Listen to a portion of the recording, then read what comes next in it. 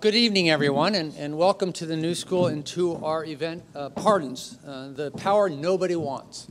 The first thing I'm going to do is ask you all to rub your hands together, really like to get it warmed up in here. We're going to try to get it, warm, but I know it's a little chilly still, but bear with us.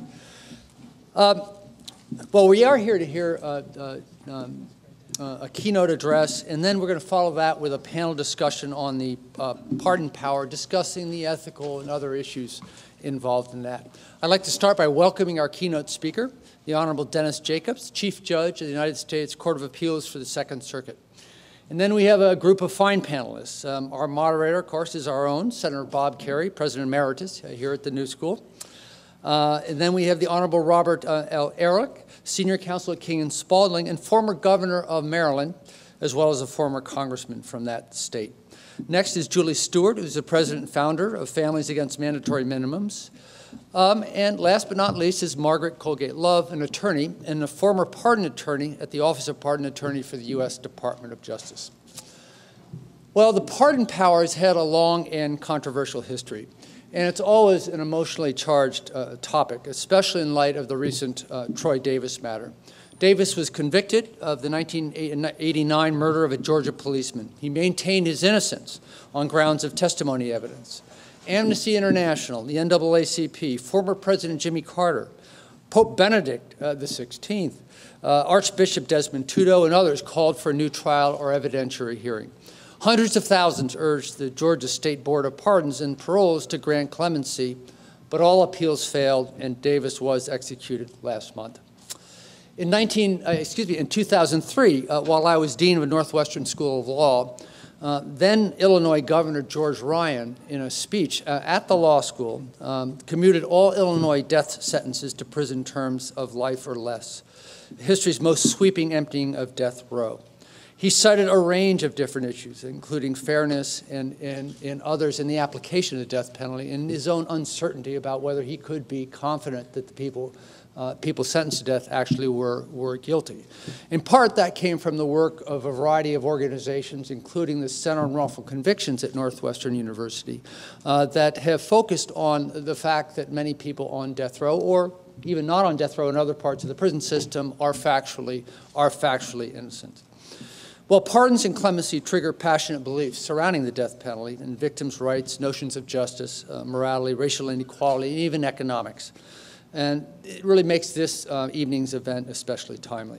The topic is also of great interest right here in our own neighborhood, where just across the street, the Innocence Project, which is affiliated with the Benjamin Cardozo School of Law at Yeshiva University, has been engaged in national litigation and public policy efforts dedicated to exonerating wrongfully convicted individuals and preventing future injustice. And Bob Kerrey's Clemency Commission takes a slightly different approach. They promote the appropriate use of clemency where those imprisoned do not claim that they're innocent and either have received unjust or overly harsh sentences relative to the crime committed, or have been model prisoners who have demonstrated and reached the goal of rehabilitation. Well, we're going to start off with Judge Jacobs, who will address us on the history of the pardon power and its role in correcting injustice in the application of criminal law. Followed then by a panel discussion led by Bob Kerrey. Finally, one other thing before you get up, Judge, that I want to mention is to all of us that the program is being photographed and videotaped. So, Judge?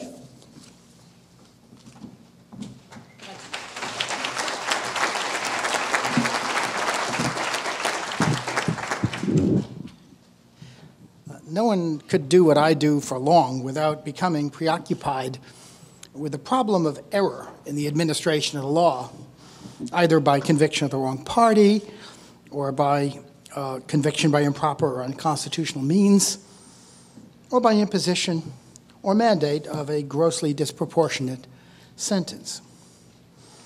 All of us, as judges, are troubled by the enormous consequences of error generally, but it's particularly an anxiety in criminal cases. To deal with this problem, some of us turn to proceduralism, calculating that layer upon layer of procedural safeguard will root out error absolutely. But it never does, and criminal cases never seem to be finally resolved.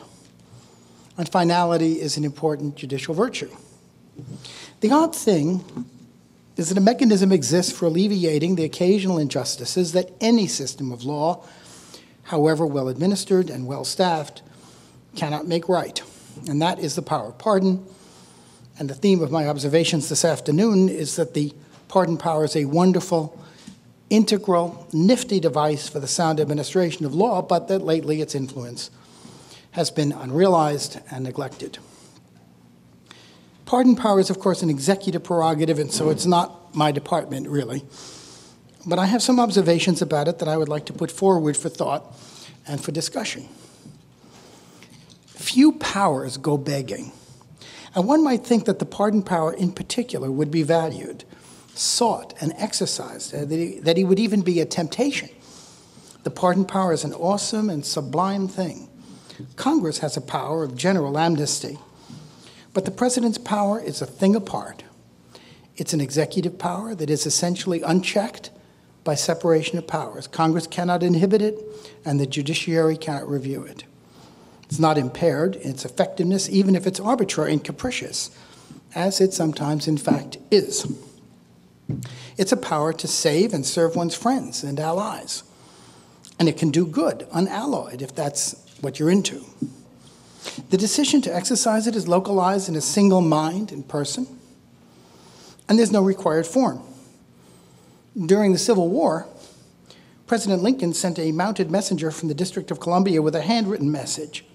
Colonel Mulligan, if you haven't shot Barney D yet, don't. The arbitrary and singular character of this power is a part of its mystique.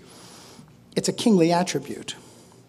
As Benjamin Whichcote observed, in all supremacy of power there is inherent a prerogative to pardon. More arresting, it's a kingly power because it is a godly prerogative exercised on earth. Hence the deathbed jest of Heinrich Heine, who said, well, of course God will pardon me, it's his job. I think that as citizens of a republic, we feel uncomfortable with it for the very reason that it seems so close to a kingly power or a prerogative of the Lord. But the founders had good reason for entrusting this power to one individual, notwithstanding the preference of some at the time for the involvement of the Senate. The issue is nicely presented by Alexander Hamilton in Federalist Paper 74, published in March of 1788. He thought that a single person would be more just, and that a group, such as the Senate, where the ultimate responsibility would be shared among a lot of people, might be more stubborn and less scrupulous. Putting aside his argument concerning treason, which is technical, Hamilton's thinking is as follows, edited and a bit paraphrased by me. He wrote, humanity and good policy conspire to dictate that the benign prerogative of pardoning should be as little as possible fettered or embarrassed. The criminal code of every country partakes of so much necessary severity that without an easy access to exceptions in favor of unfortunate guilt, justice would wear a countenance too sanguinary and cruel. The sense of responsibility is always strongest in proportion as it is undivided. The reflection that the fate of a fellow creature depended on his sole fiat would naturally inspire scrupulousness and caution. The dread of being accused of weakness or connivance would beget equal circumspection, though of a different kind. Hamilton continued, on the other hand, as men generally derive confidence from their numbers, as in the Senate, they might often encourage each other in an act of obduracy to deny clemency, and might be less sensitive to just criticism for an injudicious clemency. On these accounts, one man appears to be a more eligible dispenser of the mercy of government than a body of men. Now, as a judge, I'm intrigued by the practical advantage of having such a power available to correct errors in the criminal justice system. Chief Justice Rehnquist, acknowledging the unalterable fact that our system of justice is fallible, observed that executive clemency has provided the fail-safe in our criminal justice system. but it is not serving that function today. An odd thing is that our presidents have been heaped with prerogatives that would be almost royal if there were any royals left with that magnitude of power. Yet, the one power that presidents have alone and exercise as kings is foregone and seemingly not missed. The federal pardon power is conferred upon the president, and state constitutions confer that power on all but 2 governors. In the United States Constitution, the pardon power is expressed in a few pithy words. The president shall have power to grant reprieves and pardons for offenses against the United States, except in cases of impeachment. The exercise of this power is described by indeterminate and overlapping words like clemency, amnesty, remission, usually used for fines, indemnity from prosecution, and so on. It has been used, notably, to heal wounds of war and to reconcile deep political splits. It is an instrument that can be wielded imaginatively and strategically. For example, on the state side, the Georgia Board of Pardons and Parole, in which the pardoning power of that state has been lodged since 1943, pardoned 138 immigrants convicted of misdemeanors who otherwise faced deportation by virtue of the 1996 immigration reform. Governor Patterson of New York pardoned 24 people for the same reason. From my perspective, the great promise of the pardon power is its use when the court system misfires. When general rules work injustices in individual cases, and when application of well-intended laws have unforeseen results or embarrass the judicial system. Pardon is sometimes called into use to soften the edges of the law, for example, in mercy killings or crimes of passion and so on. And the system of sentencing has unavoidable problems that pardons can alleviate. Mainly, these are problems of perspective. Congress enacts mandatory minimums having in mind the general run of offenses and the people who would commit those offenses, but Congress cannot reasonably anticipate the exceptional case or all the persons who will be in the dragnet. Judges also have a problem of perspective. They have discretion in most cases, but sentencing decisions entail predictions about the future, sometimes 20 years into the future. As Yogi Berra said, it's tough to make predictions, especially about the future. And aggressive antisocial tendencies may mellow with age. Antisocial types, just like the rest of us, tend to run out of steam. So the pardon power is a needed corrective for these failures of perspective. In some respects, the pardon power resembles the choices made by others in the justice system. Prosecutors exercising discretion, police turning a blind eye, nullifying jurors behaving badly. But the awesome nature of the pardon power is that it can overrule and transcend on the side of clemency all other decisions and influences in the justice system, yet the single most arresting fact about the pardon power today is the decline in its use and prestige. The history of this power gives some idea of its force and its possibilities when used imaginatively. Don't worry, I won't go back to the Code of Hammurabi, though one could. George Washington used it to pardon participants in the Whiskey Rebellion. Thomas Jefferson used it to pardon those prosecuted under the Alien and Sedition Acts. Presidents Harrison and Cleveland pardoned Mormon bigamists. President Coolidge pardoned World War I deserters. President Kennedy pardoned many of those sentenced under the mandatory minimum penalties of the 1956 Narcotics Act. And President Ford pardoned Vietnam-era draft resistors by creating a board to make recommendations case by case. Looking back, in the second half of the 19th century, presidents granted half the applications made for pardons. True, at the time, federal offenses were different in character, less threatening of the peace, and very few. And federal prisoners were confined in Dickensian state prisons. Also, Pardons then served more of a review function because the right to appeal federal convictions was first created by statute in 1907. Over time, the pardon power was supplemented, and it was actually replaced, rendered less necessary by mitigations that were being built into the justice system, such as indeterminate sentencing, parole, and good time. Play was built into the joints. But in recent decades, as these kinds of mitigations have been rolled back by mandatory minimum sentences and by the sentencing guidelines, one would have thought that the utility and appeal of the pardon power would have regenerated. That has not happened. Lately, what Hamilton called the benign prerogative has fallen on bad times. Declining numbers of pardons were issued by successive administrations in the 1980s and 1990s. And many of those that were issued have been trivial or tactical or misguided. President Reagan pardoned the owner of the Yankees for making illegal campaign contributions to President Nixon's 1972 reelection. He pardoned Junior Johnson, a stock car racer, for moonshining with his father in 1956. And he pardoned a minor player in the Watergate break-in. Among the pardons issued by President George H.W. Bush were a man convicted of stealing 12 six-packs of beer as a teenager, a former mailman convicted of stealing $3.65 from the Post, and a man convicted of moonshining in 1947. In 8 years, George W. Bush received over 11,000 petitions for pardon or commutation, and he granted 200.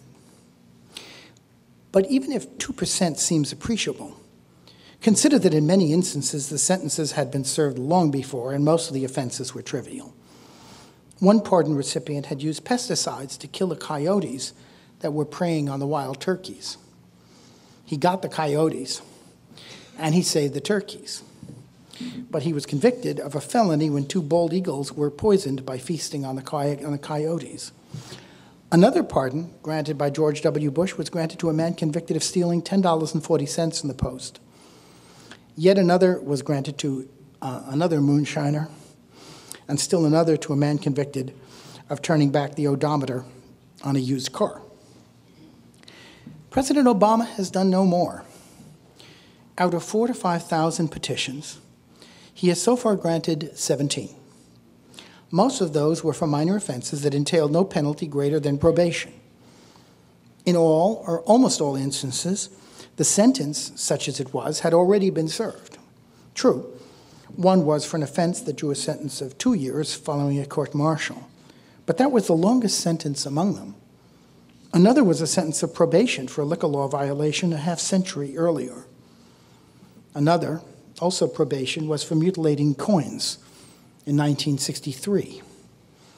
Yet another was to a fellow who had served 100 days in jail, followed by probation and community service for aiding and abetting the possession and sale of alligator hides. The chance of winning a pardon is nearing the odds of winning the lottery, which, as someone said, is the same whether you buy a ticket or not.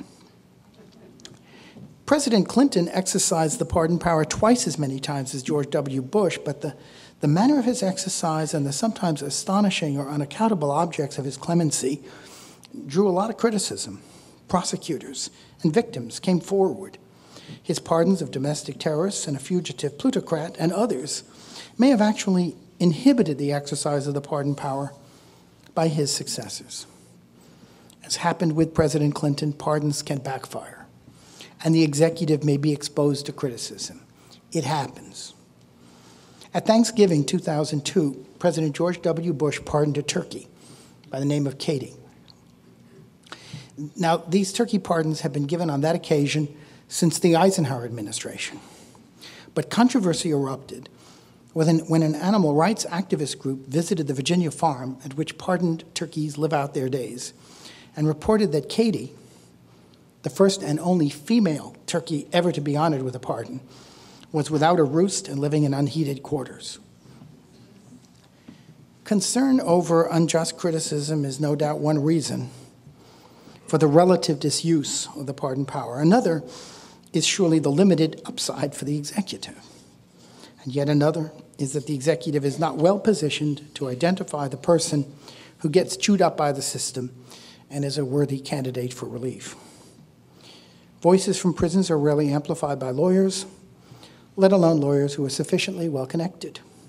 So I would think there should be a role for judges who are in a very good position to identify misfires in the legal system, instances in which the law, properly applied, is counterproductive or miscalculated, or, in a general term, unjust. Yet judges hesitate to commend candidates for pardon or commutation to the executive. Judges might do so in a sentencing transcript or in opinions denying habeas corpus and other post-conviction remedies. With such a recommendation, a defendant could seek a pardon or a commutation without the services of a lawyer or a clinic.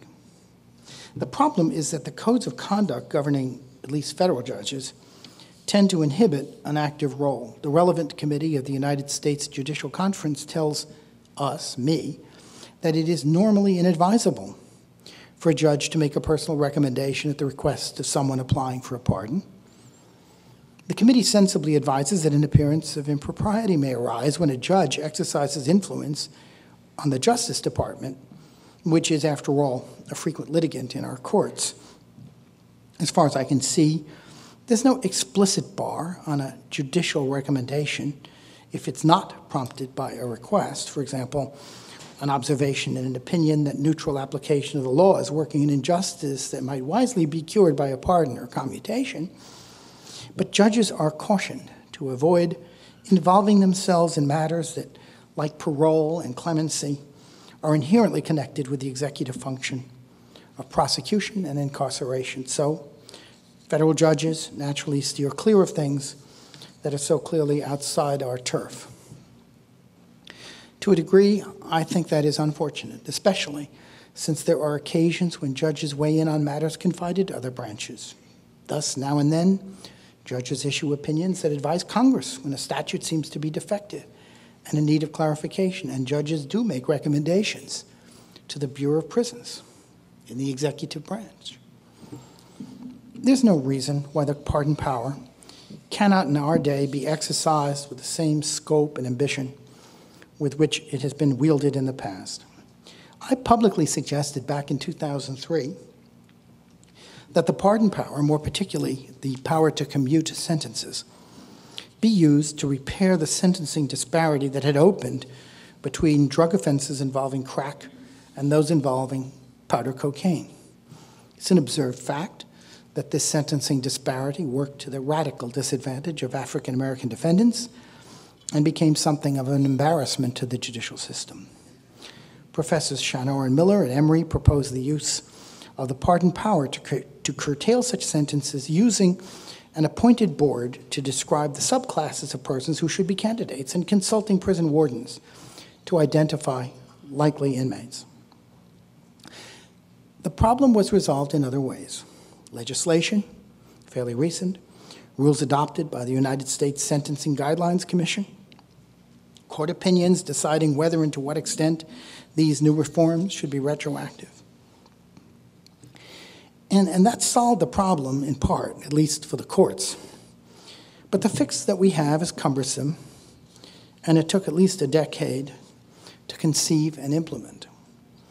And it has done little to alleviate the problem for prison inmates who served long mandatory minimums on that score, and it has done nothing at all to deal with people jailed on long mandatory minimum sentences imposed under other statutes.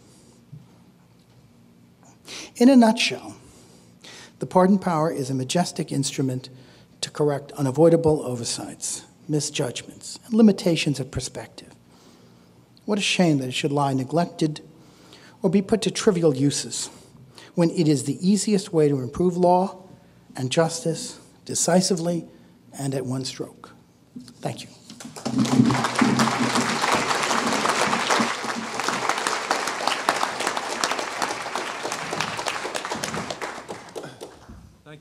Thank you very much, Judge.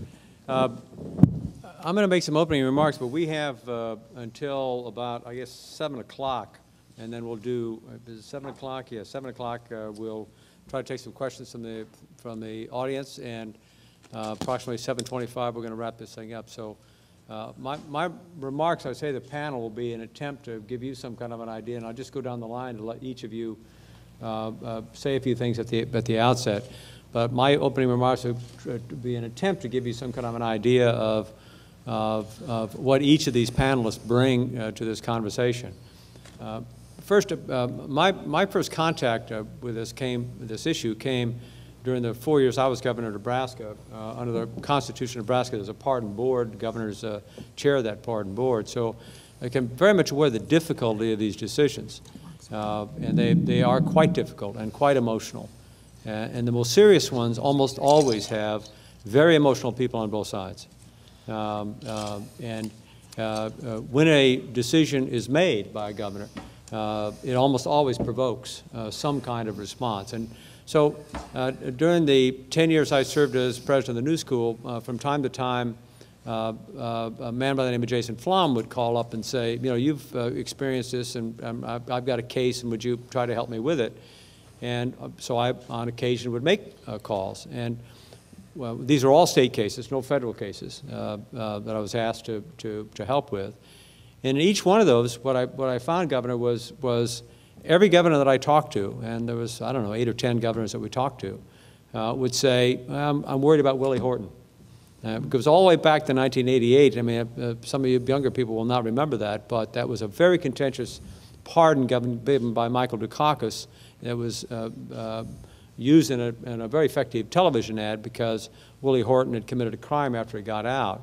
So I'm very much aware of the need to provide some kind of political protection, which is why I asked Governor Ehrlich and Governor Kane and Governor Caperton to be a part of this Citizens Clemency Commission.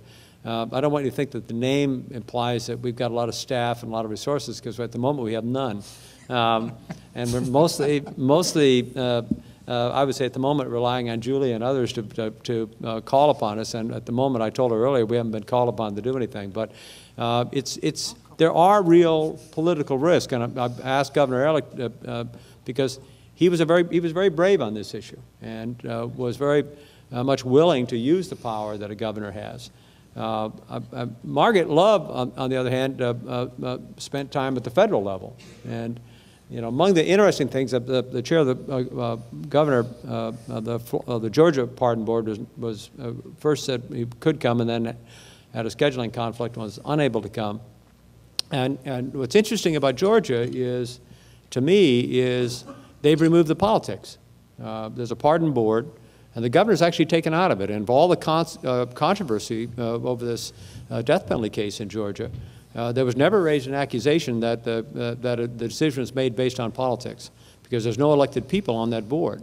And it is quite notable that the state of Georgia pardons, several times more than New York does, with a much smaller population. It's not what you would expect. And among the things, Margaret, I thought perhaps you'd help us understand is how federal law affects our capacity to do a pardon. Because at the federal level, those times actually I have been from time to time asked to assist on federal pardons. There you run into Mark Rich. You run into the case of Mark Rich, and it's almost reverse of what happens at the state level. At the state level, the governor makes a decision, and there's real consequences. At the federal level, you have to overrule staff to grant a pardon. And President Clinton overruled staff in the case of Mark Rich, and got, I would say, into a fair amount of trouble. And I actually would say that it is a deterrent today, that the memory of the Rich case and a few others that were granted during that era. Now, maybe Margaret has a different view of that particular matter, but I'm struck by the Georgia process, and I must say, 12 years in the Senate, I never paid much attention to that process, and it may be that a statutory fix is possible to improve our capacity to see more pardons at the federal level, because I think there's unquestionably a case that needs to occur. Anthony has been given clemency, and so he knows what it feels like. He understands the power in a very personal way, and I hope can help humanize this process a bit for us and understand what it does and what the pardon power is capable of providing to individuals. Julie is experienced mandatory minimums with her brother. And one of the cases we were successful with, I think Julie was involved with. I know almost everything that Jason calls me about has some connection to you. So this was a case in Kansas where a woman was sentenced to life for selling an ounce of marijuana on a sting. 3 strikes her out. It was her 3rd attempt. She was a young mother with 2 children. She'd served 20+ years in prison. The Kansas legislature had changed the law, removing the life sentence, mandatory life sentence, but didn't make it retroactive. So it didn't apply to her. And so the appeal had to be made to the governor, in this case Governor Emeritus, who's now Secretary of HHS. He made the decision to do it, but even in that particular case, I'll close with this. Tom Kane told the story. I hope I'm not getting him in trouble by retelling this. One of the reasons that he said yes to being on this commission is he understands that there are times when saying, look, the individual made the best call that they possibly could, and you just don't know. He had a case of a young man who got a 40-year sentence for an armed robbery. His mother was so afraid of him, she turned him in. And at the 20-year mark, everybody favored a pardon, everyone. The prosecutor, the jury, the judge, everybody favored pardoning this individual.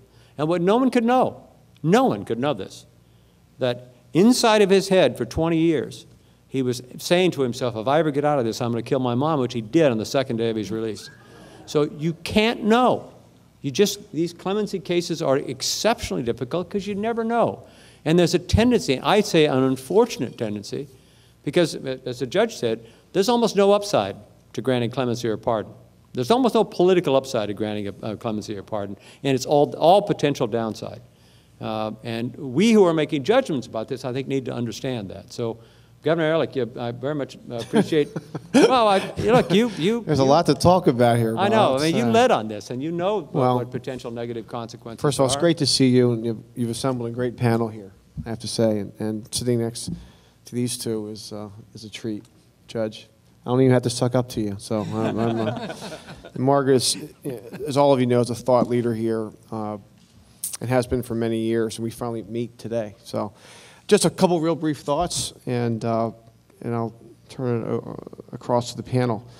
At a very fundamental level, I just viewed this power as a way to do justice, and the job description of governor, of chief executive, includes the ability to do justice.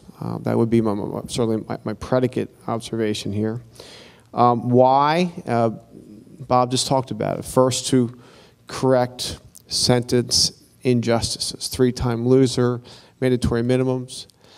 As a member of the Maryland State Legislature in the 80s, the Get Tough On crime movement had led legislatures, including ours, to increase the predicate offenses to get increasingly violent juveniles waived up to adult court. Sometimes those juveniles belonged in adult court, sometimes they did not. In any event, that movement resulted in some kids, otherwise not terribly prone to violence, getting into the adult system. And once they're in the adult system, Judge, they're gone. They're gone. Second, obviously, just to correct acts of pure injustice. It's the exception, but maybe not so rare as some in the audience might think. And third, just as a pragmatic matter, the 18-year-old possession offense, the 18-year-old bar fight in Ocean City, Maryland, now 38 years old, trying to get security clearance, work for NSA, can't do it. Can't do it. Just as a matter of full employment in many cases, just to remove this artificial barrier that no longer makes sense, particularly given the intervals between the time of the crime and the time of application. With regard to me, I'm a Republican, guilty, sorry, even in Maryland. But it was a campaign promise I made as an attorney. I found it interesting that my predecessors, my Democratic predecessors, and in Maryland, they're always Democratic predecessors, had I guess Vice President Agnew, last Republican governor before me. So, in any event, my certainly more liberal predecessors and successors had no interest in this issue.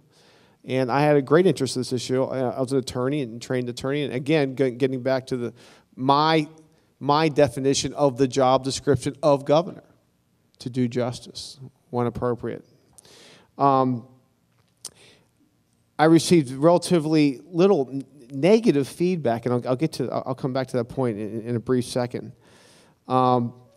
With regard to a very aggressive program that I ran, and I do believe the reason is this, particularly given the drug sentencing federal guidelines, state guidelines, what occurred in state legislatures around the country in the 70s and 80s. It was no longer an issue confined to a particular venue. It wasn't an urban problem. It wasn't a suburban problem. It wasn't a black issue. It wasn't a white issue. It was a parent issue. So you could go in the suburbs and look at white audiences, more conservative, and say, you know what? Here's what's happening. And maybe in the past those parents wouldn't pay attention, but guess what? Because so many of those families have been touched by maybe their own kid getting caught up, by a new awareness that these issues, the scourge of particularly drugs, crosses every line in our society. A lot of people paid attention. It wasn't the verb to Willie Horton became a verb in American politics. And it's still there, quite frankly. And you've written about that a lot. I hope I didn't steal a line from you, but that's the fact of it.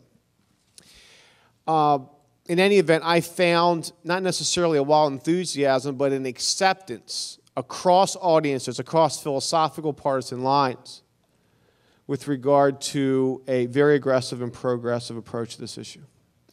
And although there wasn't a whole lot of yelling in the stands, "Go Bob, go," there wasn't a whole lot of, "Oh, he's weak on crime" either. And we just did what we thought was right, and that's what you have to do as governor. Last, Margaret's written about this. It's very gratifying as an executive. Governors aren't thanked a whole lot. You don't deserve a medal for running for governor, but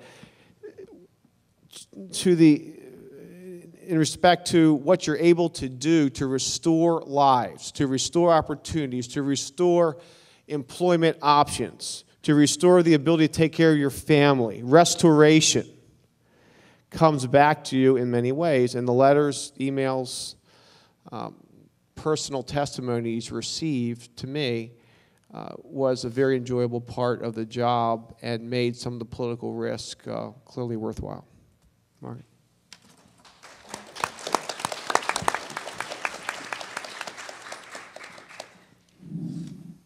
I wish there were more governors who had the attitude that Governor Ehrlich did when he was in office. We were all cheering for him down in D.C., but in any event, let me comment on a couple of things that have been said. I think there has never been a time in our country's history where there has been more need for pardon. And when there has been so little understanding of it among those who are elected to office, the public very frequently doesn't understand it very well, and so little sense of public responsibility. And I think that's one way in which Governor Ehrlich really does stand out, the notion that he considered it a part of his job, not some sort of perk of office that you get to do at the end of your term. It never was exercised as a kind of irregular end-term perk of office in the federal system until the Clinton administration. For all of our history, the president's pardoned very regularly, very frequently, very kind of low-key, occasional scandals, occasional controversial cases, never a scandal in which there was any whiff of sort of impropriety. There were people who would disagree with grants, and sometimes very strongly, but no sense of real kind of impropriety, unfair access until the Clinton administration.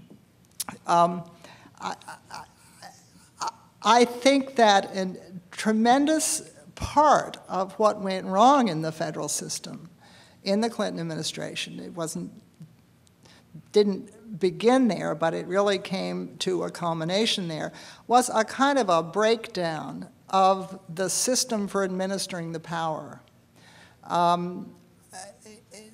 There are many, many systems in this country. I'm really interested, I had forgotten you were in Nebraska because that's a very interesting system in Nebraska. There are 6 states in this country where the governor actually sits on a clemency board. Pardon board. Yeah, pardon, but I mean, we always use the term clemency as a sort of a umbrella term. So In Nebraska, we didn't. yeah, okay.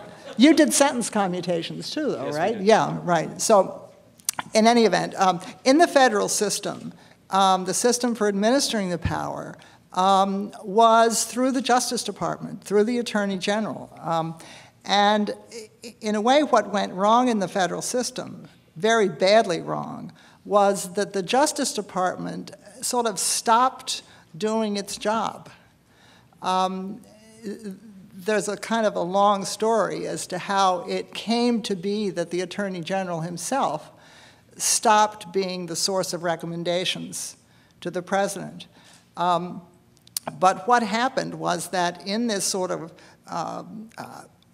war on crime atmosphere, the agenda of the prosecutors in the department essentially took over. And so it wasn't possible. It was very frustrating to me, actually, because I would like to have recommended many more cases, but I simply couldn't get them out of my own agency. So when the end of and to be sure, President Clinton wasn't exactly clamoring for them until the very end. And I must say I'm rather surprised that he didn't think about it earlier. He came from a state where pardoning is a part of a way of life in Arkansas, and it is a frequent and not always terribly successful, but a very frequent, regular part of the governor's business in Arkansas. So I think what really went wrong was that in the federal system was that the system went wrong. And then the second thing, we didn't have a president, and we haven't had a president, and I'm sad to say we appear not to have a president now who has that same sense that exercising the pardon power is sort of a part of the job, and has a kind of a theory of what pardon ought to do. I'm not sure what's going to happen in this country. I'm not sure what's going to happen in the federal system. I am hoping that if there is a second term for this president, that he will manage to decide that this is one thing that he ought to revisit and do more. There certainly is a great need. The crack cases are a case in point. And the last thing I will say, I just want to respond very quickly to what Chief Judge Jacobs said about the role of judges. Because judges have, interestingly enough, begun to make recommendations even from the bench. They've always had a role in pardon cases, always. And in the very beginning of the Republic, judges would often bring cases to the president. And they've always had a role in the Justice Department system for administering the power. Their recommendation, the sentencing judge's recommendation, is always sought if a case is going to go favorable. But now the interesting thing that's beginning to happen is when judges have to impose a sentence that they feel is unjustly severe, they will very frequently make a clemency recommendation right from the bench. So I think that's very interesting. I think things are beginning to happen in the system. There's beginning to be a new appreciation and an interest. States are beginning to come alive with their exercise of the pardon power. And so I am maybe unduly optimistic, but I am optimistic that things will improve. And I hope that, I think with more public interest and more public demand, we will get more executive responsibility in this area.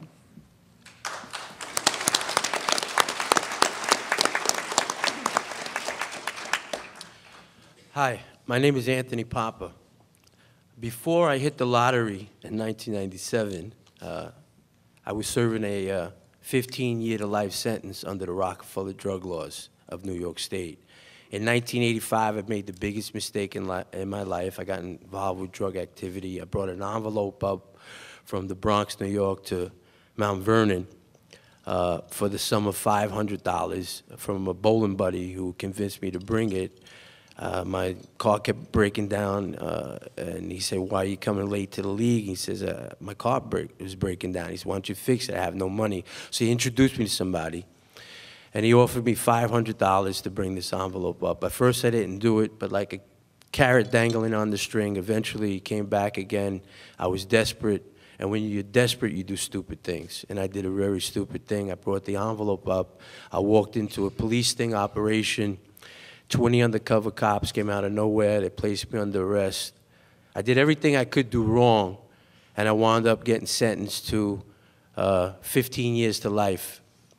I was sent to Sing Sing prison, a maximum security prison in Oxnard, New York. My life was over. For me, it was a living nightmare. I really didn't know what to do. I exhausted my state, my federal remedies. I had no way of getting out until what had happened is I applied for executive clemency, and I was lucky enough to be granted clemency by Governor George Pataki in 1997 after 12 years in prison. Without this vehicle of clemency, I would have done the 15 years in prison. Even though I served a lengthy sentence, it was because of the war on drugs in the United States, especially the Rockefeller drug laws. In 1973, these laws were enacted because by Governor Rockefeller to curb the drug epidemic. But it wasn't like that. Basically, people who were in prison, a lot of nonviolent offenders like myself. It was a disaster. So while in prison, I was lucky enough, I discovered my talent as an artist in 1988. After 3 years, I picked up a mirror, I looked in the mirror, I saw an individual was going to spend the most productive years of his life in a cage, and I painted this self-portrait. 7 years later, I wound up at the Whitney Museum of American Art while I was in prison. I got a lot of exposure on my case, and that's how basically the governor found out about my story. And it took 12 years, but I made it. So I think executive clemency is a very important vehicle for those who have fallen through the cracks of the criminal justice system because of unjust, draconian drug laws that exist in the United States. And I want to thank everybody for coming here tonight and listening to what we have to say. Thank you.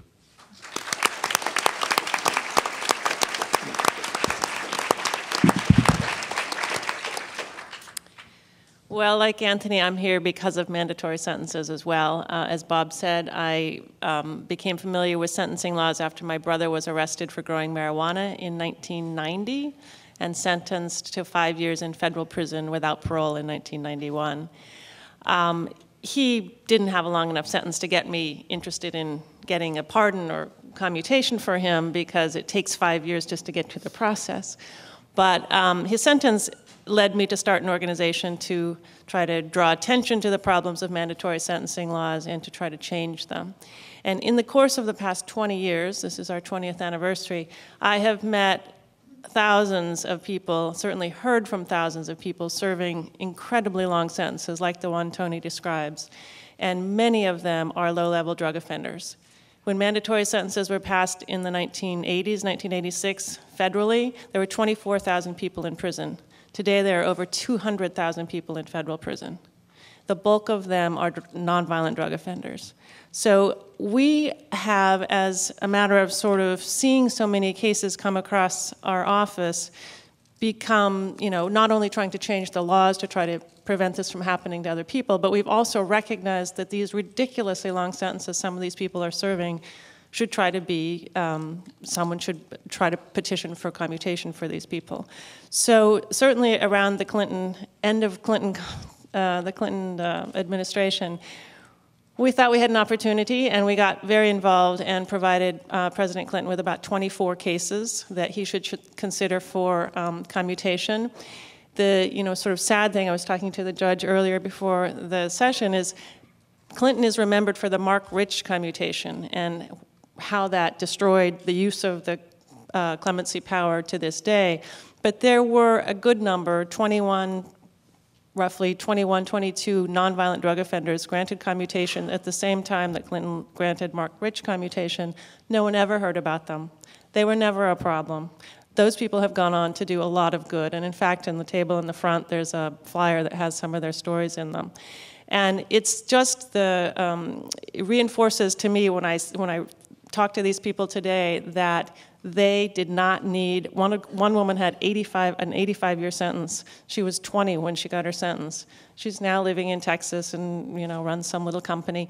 But I mean, she did not need her whole sentence. She's a perfect example of somebody who was deserving of clemency and would never have gotten it if not for our intervention. And that's the really sad part, that as Margie Love well knows, because she was a pardon attorney, it's very hard to get the pardon attorney's attention because it's such a process. She sort of, described it, but the pardon attorney is the first one who looks at your petition.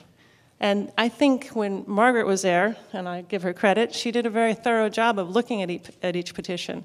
She could spend hours with you tonight telling you what a bad job they do today at looking at the petitions. But even if you make it through the pardon attorney's office with a recommendation for clemency, it then goes to the Attorney General's office, the Deputy Attorney General's office. It can sit there for, I think the average is 9 months right now. And then it may get to the White House. So we all lament that President Obama is not granting more commutations or pardons, but in fact, it's not just his fault. If he made it a priority, he could ask the Department of Justice and the Pardon Attorney's Office to put more emphasis on it. But it's a system that is very broken down at the federal system, and at the federal level. And I do think the states have got a hand, pretty much of a hand up on the federal system. I'm very discouraged with the way it is today, and I would like to have your sense of hope, Margie. I'm not sure that I do. But something needs to be done, and we are trying to do it. I welcome your questions.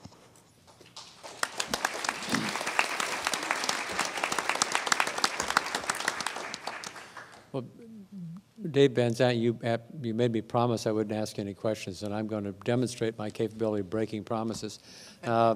Because I think it is significant. The blanket clemencies that were granted by Governor Ryan, I mean, before him it was Celeste of Ohio, and Tony Anaya of New Mexico, and I think Winthrop Rockefeller before him.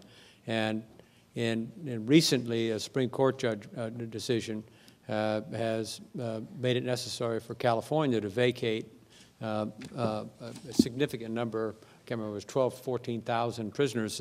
And on behalf of the Citizens Clemency Commission, I put in a call to the governor's office, and it was the blanket amnesties that had previously been done that he remembers as something he doesn't want to do. So he's driven it down to the county jails. I have no idea how that's going to possibly work, but I mean, Northwestern is extremely famous for being involved in wrongful conviction issues. Just talk to us a little bit about your own sense of the importance of these efforts. Well, I think, obviously, I think they're very important, and so did Governor Ryan. And Governor Ryan was a very interesting case, a complicated man who really, but had sort of very much of a people's view of what was happening. He'd come up through the system being in favor of the death penalty, voting for it every time. But when he finally began to hear about some of the cases and some of the way the prosecutions had occurred, for some reason, he changed his mind about it. And, at the time, you would have thought it was politically, a political suicide to do something like that for a Republican in that state. And, he had other issues. He ended his own gubernatorial campaign. But I don't, there were some people who were upset from the mass commutation, but I don't remember a giant it wasn't like impeachment proceedings were being brought against him at the time, which I think people at the time thought would happen.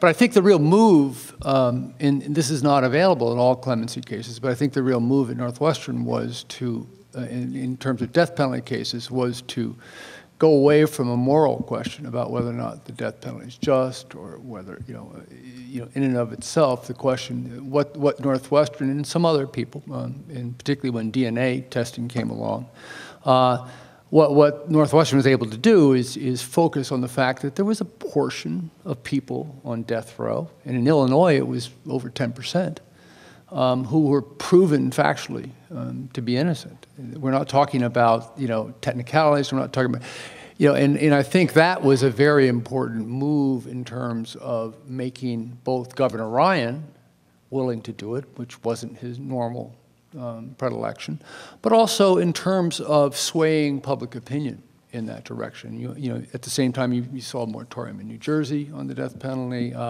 Other states were considering things. And I think that was the real important thing that happened at Northwestern, was the focus on factual innocence. Now it doesn't the people who either admit they were guilty or there's a question about it, it doesn't do much for them, but it does, I think, put a light on some of the fallacies, some of the problems we have in the criminal justice system. I always wonder that, putting aside death penalty cases, if it's 10% of the people on death row are factually innocent, just to take a number, how many people are in prison for lesser crimes who are factually innocent? That's a real, I think that's a startling or a serious kind of question. Margaret, talk to me a bit about the law, because it's true that in Article 2, as Judge Jacobs described, and the more by the way, I hear of things that Alexander Hamilton wrote and spoke, the more I admire him. Find myself orienting politically as much to Hamilton as I used to orient to Jefferson. But a statute has to be written to put in place the process. So there is a statute that creates the federal pardoning efforts. Do you have any ideas yourself of ways you think that law could be modified? Because I must say, to hope that the attitude of the President of the United States, this President or any President, is going to change, I think is to load hope with too much responsibility. I think it's much more likely that changing the law is going to get the job done. Well, there really is no way, particularly in the federal system. It's a constitutional power, and a part of the deal is that it cannot be limited by law. And it never has been limited by law. Let me, if I can interrupt, I'm not talking about changing or limiting the power. I'm saying, but let me give you an example. What if the law said that the board, you got a pardon board, and the deliberations have to be in public? And there's a limited amount of time in which you could set the process.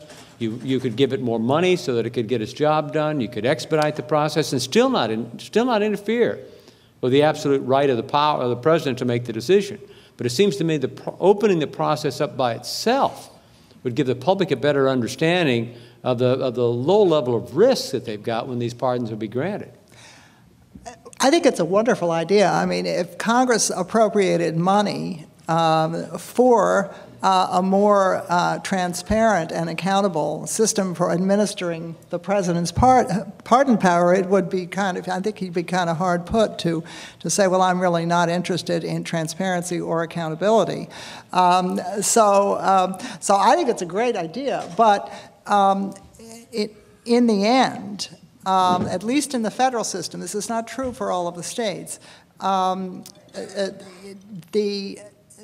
the system that has existed in the Justice Department, if the president could beef it up, if it could be given a little more stature in the department, if it could be given more money, if it could be taken more seriously. Actually, I heard the first White House counsel to President Obama, Greg Craig, actually made some effort in the brief period of time that he was in the White House, to create a commission. He was thinking of retired judges who might be a kind of a high-level group of respectable folks to give the president a degree of protection, a kind of a heat shield. This actually happens in several states. There are high-level boards of sometimes elected, sometimes appointed commissions. That is the Georgia system. No, it's not. Now, the Georgia system actually is kind of interesting. The Georgia, they are appointed. And I like Georgia. I'm a big fan of the Georgia board. Georgia system. South Carolina also. One of the problems with the Georgia and South Carolina boards, Alabama has one like this too, actually, is, and Connecticut, they tend to be a little bit bureaucratic. So in a sense, a grant from the Georgia board is not as respectable and prestigious as a grant from the Nebraska board. An employer is not as impressed by a grant of pardon from the Georgia board, I believe, as it is, because it's just a kind of a delicate balancing of all the different factors. You know, I would rather have more pardons than fewer pardons, but I think if I were constructing an ideal system, I would try to have one that had a little bit more, frankly, prestige to it. So I think the idea of a board to advise the president, perhaps give statutory pardons. Now, that's another idea, that even if the president's power cannot be limited, there's absolutely no reason why Congress could not create a parallel process, as it has for the military, for example, giving pardons, certificates of good conduct, very much like you have in New York here, which is, could be a really excellent system if it worked a little better. I don't mean to make light of it. The person who asked this has a very strong feeling, justifiably, in my opinion, about a number of commutations that were done by President Clinton in 1999, the so-called FALN, Puerto Rican terrorist commutations. You all in New York had experience with these folks. They blew up Francis Tavern. They were called the Macheteros. They were in Illinois, and they were, frankly, a pretty scary bunch. And they had been in prison for 22 years, and President Clinton wanted very much to commute their sentences. We got a huge campaign of people supporting these. I recommended against clemency for them because they had done very serious things. That was on the recommendation of the various folks, including the U.S. attorneys in the various districts that made these recommendations. In the end, shortly, I did leave the department, and it seemed to be shortly after that recommendation, although, and in the end, the Attorney General, the new Attorney General, new Deputy Attorney General, I should say, recommended in favor of these clemencies. Now, we didn't know that at the time, but we did know it when he was confirmed to be Attorney General this time.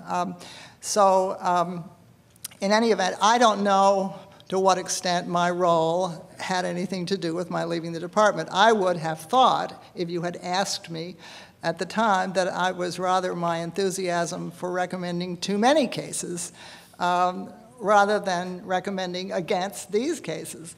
But in any event, there were many people, and I do want to take this very seriously because the person who asked this question is very close to someone who was the victim of these folks. And so I know that he felt very, very strongly about it, and I think it was unfortunate. I think the Department of Justice did not cover itself with glory in serving, and did not serve the president well in those cases. That was the beginning of a bad run, frankly, to the end of the Clinton administration, where I don't believe the Department of Justice served the president very well. You didn't name him, but the deputy at the time was Eric Holder, who was the current AG. That's correct. Bob, you were leaning forward, getting close to the mic. I don't know if it was for warmth or you want to. Everybody to kind of huddle. We're going to huddle. There's a number. We're not going to no huddle here. We're going to huddle because it's Bob, freezing here. there's a number of questions in here having to do with the cost of incarceration. Yeah. Was that a part of your own consideration, or is it a part of your thinking more broadly about It's a the fact. justice? It's a fact of the process, but it was not a driving motivator with regard to my approach. There's so much to say here.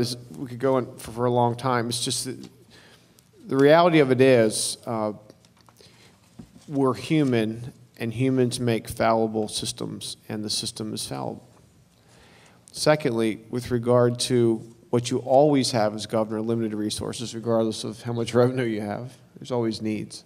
Same debate we're having in the country today.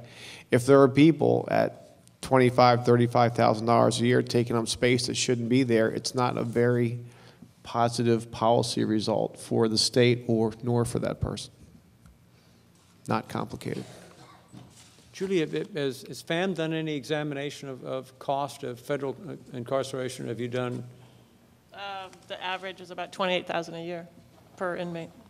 And as I recall, either you or Molly, when down there last, you had some actual numbers of the number of cases that were denied in this past year, and how many of those were for immigration cases, and how many of those are drug cases, how many of those are nonviolent. I'm just trying to get some color on what we're talking about at the federal level. Unfortunately, it was Molly that gave you those stats, not me, but I bet that Margie knows them.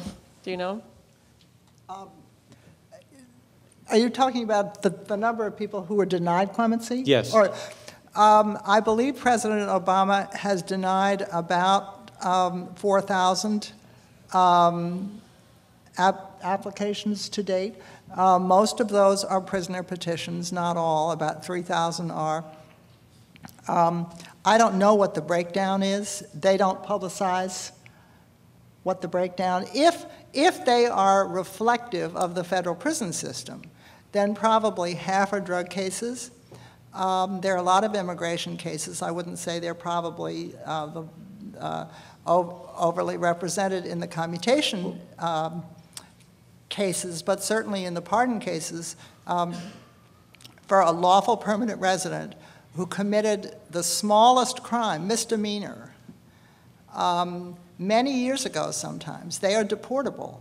And you all probably were made aware of this through Governor Patterson's very commendable effort to address some of these cases where people had lived here all of their lives, practically, been brought here as babies, and then somehow got in trouble as a teenager or something, and then they were going to be deported and separated from their families. And there are, believe me, a lot of cases, federal cases now, a couple of my clients, as a matter of fact, who are seeking pardon to avoid deportation. Legal, long-time people, long-time members of the community, in a couple of cases, very productive. He has not done any of those. I don't know how many were among the denials. Let me press you on this a bit. I mean, let's sort of, if you don't mind for the moment, let's presume that you're President of the United States. Right, and you're still on this panel, and we're all surrounded by Secret Service or something like that. So, you're President of the United States, and what's your estimate of the number of pardons that you think you would grant of that 4,000? I mean, what are we talking about in scale, in your estimation, that are deserving of pardons but don't get it? Well, one of the interesting things about the pardon power is that it is kind of like a canary in the coal mine. It is kind of an indicator of the health of the justice system. I'm going to answer your question, but I'm just going to say this first. There are a lot of people who have long since served their prison sentences, as well as people who are in prison, who need clemency. I think if I were president, I would want to start working in two directions. Number one, to try to understand who was applying for clemency and trying to understand the caseload and trying to understand what the problems were that they were bringing to my attention. I would also start to construct alternative ways to deal with these situations, not so that I had to be, for example, a one-man gun licensing bureau, which is what President Obama is. You cannot get a hunting license in this country ever, ever again if you have a federal conviction, no matter what you did. Even if you cheated on your income tax in 1972, you cannot get a hunting license. President Obama is the only source of a hunting license. Which, well, I'm sorry, that's just the way it is. And that's, you know, that's a very serious thing. It may not be serious in New York. I know your mayor feels extremely strongly about this. And I saw in the paper today that there was, well, never mind, an unfortunate incident with importation of said guns into the city. But in some states, in the West in particular, where people hunt for their food, it's a very serious thing. So, to get back to that, I would want to start pardoning early and often, but I would also start constructing a way to deal with the collateral consequences of conviction, as well as the people who are in prison who do not need to be there anymore. And I'd just add to that, oh, I'm sorry, that one category, for instance, would be to look at everyone who's serving life without parole in federal prison. Many of them have been there a very long time. It's not a huge number, but why not look at each of those cases? If I can bring this back to politics for a second, we're talking about the law and constitutional protections and due process. The bottom line, this is an inherently political process. This is politics. You know, the Willie Horton ads were all about politics. Mark Rich, politics. There's so much disincentive to act. Greg Massoni, my press secretary, is here, and he used to sit there not happily during our meetings. And he reminded me today of one of the reasons he was not happy. In Maryland, statutorily, we'd have to advertise what was coming. A couple weeks, right? A couple weeks prior to granting pardons. The Baltimore Sun, who loved me, would assign reporters to go out and talk to victims. That's fun. It makes press secretaries' life fun, makes governors fun, anybody facing re-election. The bottom line is, just statutorily, with regard, in our little state, Maryland, there's a disincentive not to act, let alone waking up in the middle of the night thinking, geez, what did I do about that three-time loser statute, daytime housebreaking? All right, well, when's that person going to turn violent? When's that mom going to get killed? When is that one case going to turn bad? So besides the real, almost tangible potential negative repercussions, there's also systemic problems in our state with regard to doing the right thing. Let me ask any of the panelists, and yourself included, Judge, I mean, it appears, and perhaps the presumption is incorrect. If it's incorrect, please disabuse me of the conclusion that you're better off in the state system if you're on a drug crime than you are in the federal system. And that somebody makes a decision about whether or not you're going to go into the state or into the federal system. Yes. And the question is whether or not class and race figure into that decision-making more than they ought to. Well, it is a very arbitrary decision as to which system. I'm speaking primarily right now drug defendants. I mean, my brother was growing marijuana in a garage. Why was that a federal offense? So he was sentenced federally, as many of these nonviolent low-level drug defendants are, when the states could easily have handled their sentence. The suspicion is that because he was going to get more time in the federal system than he would have in Washington State's prison system. But then there are states like New York, where Anthony Papa spent time, or in Michigan, where you used to get life without parole for £1.25 pounds of heroin or cocaine. That had really extreme sentences. But I think there's a lot of jurisdiction shopping among prosecutors when they decide where to prosecute a defendant. But do you think, let's stick with race, do you think race has a disproportionate impact on sentencing? Well, that's a loaded question. No, I don't think it's... Well, again, I mean, certainly with crack, their prosecution knew they would get a lot longer sentence in the federal system than in the state. Now, crack isn't always used by African Americans, but that was the target audience for many crack prosecutions. Well, it certainly appears the stop and frisk program in New York City has a disproportionate impact on black and Latino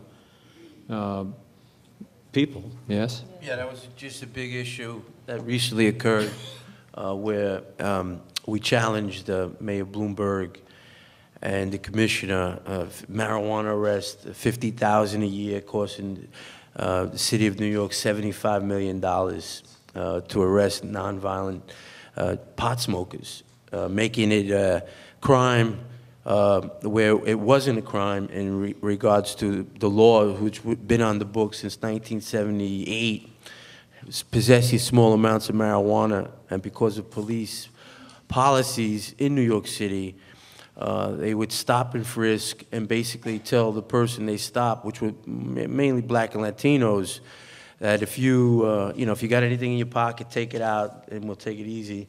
And then as soon as they expose it in the open, it became eligible to be, arrested. And instead of giving them like a fine and a ticket, they would arrest them, and then they would get an arrest record and could ruin their lives forever doing that.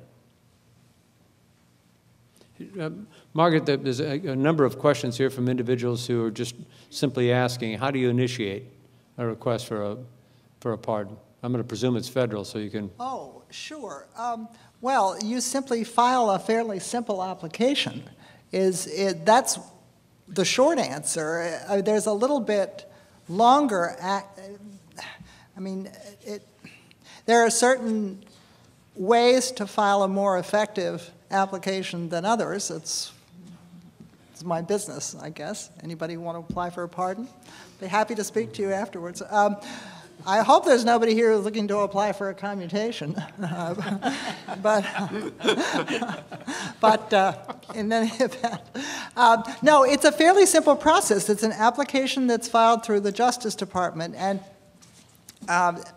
theoretically, each application is investigated and a report is written, and it is sent from the pardon attorney through the Deputy Attorney General to the White House. It's a very simple system.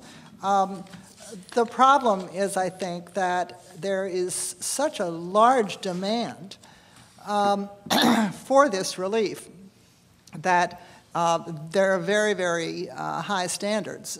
In fact, so high that, well, they're very high, but they're also a bit capricious, and it is a bit like a lottery, frankly. And if you look at the people that President Obama has pardoned, the 17 people that he's pardoned, I mean, how could you tell them from most other people who happen to have made a mistake in their life at some point? They're very ordinary people. I love the story of the guy who mutilated coins. That's a great one. In 1963, he was in the Marine Corps, and they were filing the edges off pennies so they could put them in the vending machine. He didn't even know he had a felony conviction until he went in 2005 to buy a gun to hunt. So, 40 years later, he applied for a pardon, and he had a real reason for wanting a pardon, because he would like to go hunting. He'd been hunting all these years, but I guess that was nobody was going to raise that one. Must have been probably Nebraska, where we underfund the game warden program. Yeah. But, let me just say that there are a lot of states now under economic pressure that have been rolling back the drug laws and other really tough laws and trying to figure out how to deal with people in both a humane and sensible way, rather than sending them to prison, because while there are some people who manifestly belong in prison, there are an awful lot of people that do not. And so there are a lot of very helpful things. I was just reading yesterday a very comprehensive reform agenda that's just been enacted in Ohio, who has a Republican governor, and it's a very soup to nuts kind of a reform agenda.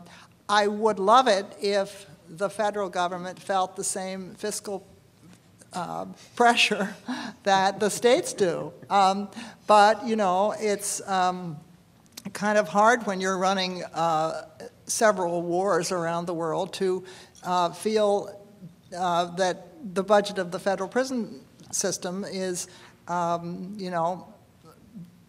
very important. So it is something that is happening in the states, and all I can think of is that ultimately, hopefully, it will trickle up to the federal system. Oh, I think the chances of that happening are almost zero. I mean, I don't think things trickle up to the federal system. I think you decide how you want the law changed, and you're an advocate for changing the law. And among the great sadnesses in this area is the fact that Jim Webb is leaving the Senate at the end of his first term. And Jim told me he hired 2 convicted felons in his office. He said, how else can you figure out how the justice system is working unless you've got some people that's actually experienced it? Well, I'm willing to actually assert that he's only one of 535 people who had that idea. I mean, what are the chances, Julie, I know you've been very much involved with some of these federal efforts. What are the chances that federal law can be changed to make people looking at our system say it's more just than it was before, and more equitable than it was before, and that we've balanced cost against, it seems, a reasonable effort to try to keep the country safe? Well, I think 2 things. One, Jim Webb is leaving, and that's sad on a number of levels, but it's also interesting that the Webb Commission, which he's been trying to get going, which is basically a top-to-bottom review of criminal justice across the country, his bill, just to get a commission to review criminal justice, is having an incredibly hard time getting out of the Senate and probably won't get out of the House. And so even just asking to take a look at the problem isn't getting anywhere, which is incredibly discouraging to think about, trying to create a commission to look at clemency, for instance, in the federal system. Yes, there have been changes and improvements in the 20 years I've been doing this, or I would have shot myself by now. So, the federal system has gotten better, but, and so have states, but it is a slow, slow process. And I have to say, and this speaks to you, Governor Ehrlich, that the progress we've seen in states and actually federally has been led by Republicans. And I think it's a Nixon goes to China kind of phenomena, that it's your credentials as being tough on crime are secure. You don't have to, worry about somebody accusing you of that. And so you can go forward and actually do something brave and bold and step up. And I mean, that's a sad statement, and I try to stay out of the political, taking sides here. As a libertarian, I don't have to. But it is very discouraging that, there aren't more bold Republicans and Democrats and libertarian leaders saying something's broken and we need to fix it. Well, I mean, I've been a part of many political efforts, and when you're trying to get something done, there's usually an appeal to an audience to get behind whatever it is that the Webb Commission. So, what does that piece of legislation have a number? Can you inform the audience that they? I mean, I must say, I confess that I can't help myself. I've watched most of the Republican presidential debates, and to the best of my recollection, that question's never been asked. So I agree with you. I think it is. First of all, I'm worried about you. First of all. Well, your worry is well placed, Governor. I haven't watched it. But I think the point is counterintuitive is dangerous in many respects. Your Nixon goes to China. I've used that a lot. I think counterintuitive in politics can get things done. In many, you know that.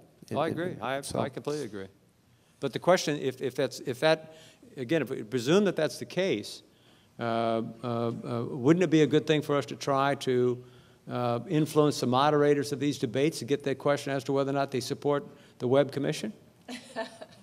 Well, it's a simple question here. It's not going to happen because it's not sexy enough. We can make it sexy. Well, that's true. Yeah, I guess we could. We can put lipstick on this pig and make it look nice. Well, I have to say that, and I said this to Governor Ehrlich earlier, which he actually didn't know, but I remember Governor Romney in the campaign last time made a point of, it was a point of pride with him as to saying when he was governor of Massachusetts, he had never issued a single pardon. I mean, he said that, quite publicly and several times. So I don't think it's entirely a partisan thing, frankly, and I think you should take more credit because I think it is a personality thing. And I have seen, I mean, I've seen good Democrats. Ted Strickland was wonderful in Ohio. David Patterson was courageous in that immigration commission. So I don't think it's entirely, I think it's Governor Quinn in Illinois is doing Ted Strickland, very well. by the way, took a guy off death row about 2 weeks out from his election that he lost. Oh, yeah? Oh, yeah, he reduced his sentence to life. That's right. That's right. Yeah, well, he did do a number of capital cases, and he did lose. That's absolutely right. But he did a good job. He really did. And so I don't know. One thing that could happen would be to get together a number of people who are opinion makers, I guess, or opinion influencers, who are interested in this problem, and to begin to talk about it. If the administration won't establish a commission, maybe, some independent group ought to establish a commission. I think Bob's done that. Well, What's that? I think you've done that. Well, I know, but we don't have the force of law. I mean, it's Well- nice to have subpoena powers, and we Bob and I and Tom and Gas now, all we have is each other. You can sit around a room and pretend, I guess. Call each other former.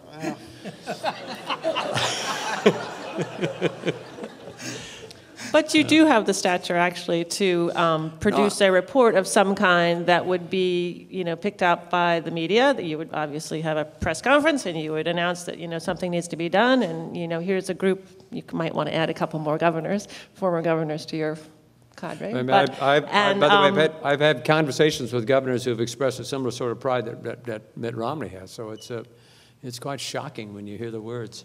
I'm proud that I never pardoned anybody. Well, you'll be adding President Obama to that soon. He hasn't issued one commutation yet, so no one has gotten out of prison during the time that President Obama has been in office. No, humans. He commuted a couple of turkeys, so didn't he? Yeah, turkeys, not people. But I think you do have the seeds here of a very effective voice for this issue that would be heard in Congress. I also think we should divide the question, particularly for the young people here. Pardoning somebody at 48 years old for a fist fight when he was 17 is easy. There's no just. He's looking at three-time loser cases, looking at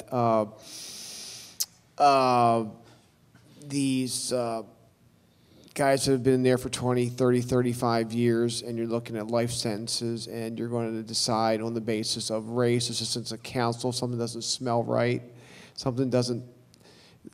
You talk to the judge, the co-defendants are out.